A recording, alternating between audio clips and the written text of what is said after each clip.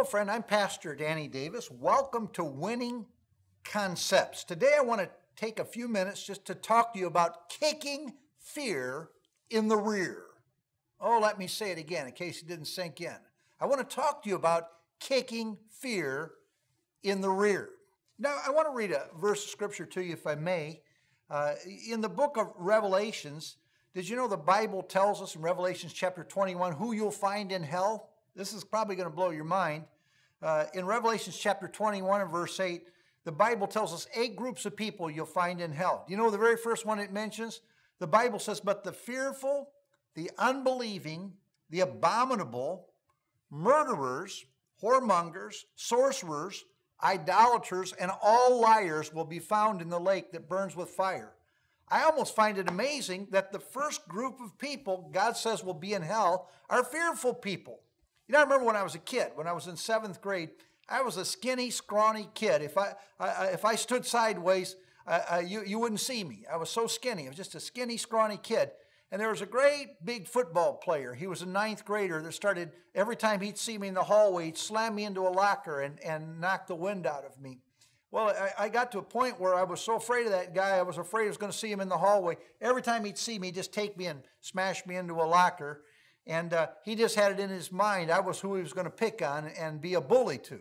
Well, I went home and told my father, who weighed about 300 pounds, I said, Dad, this guy's slamming me around in the school. And my father said, well, you either deal with him or you're going to come home and deal with me. That's the way my father thought. And I remember I prayed all night. We used to have to stand out in front of the school every morning, wait for the bell to ring so we could go in the school. I prayed all night. I said, God, if you ever help me right now. I was terrorized. I was filled with fear. But the next morning I went to school and I walked right up to him. I said, if you ever touch me again, I said, I'm going to break your nose. I mean, I was terrorized, but I had to believe God was going to help me somehow.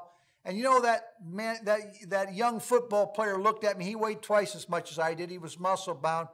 He looked at me and said, all right, and he walked away. And I never had trouble with him again. You see, I addressed my fear. Did you know the Bible says fear has torment? And the Bible says the fearful will be in hell. But let me tell you a little something I believe about fear.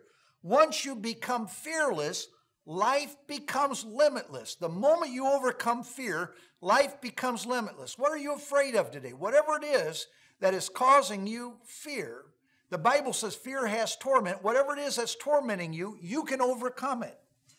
You know, in 1933, there was a Great Depression on in America, and Franklin Delano Roosevelt stood up at his inauguration speech, and he said, the only thing we have to fear is fear itself. Let me tell you, friend, you can overcome fear.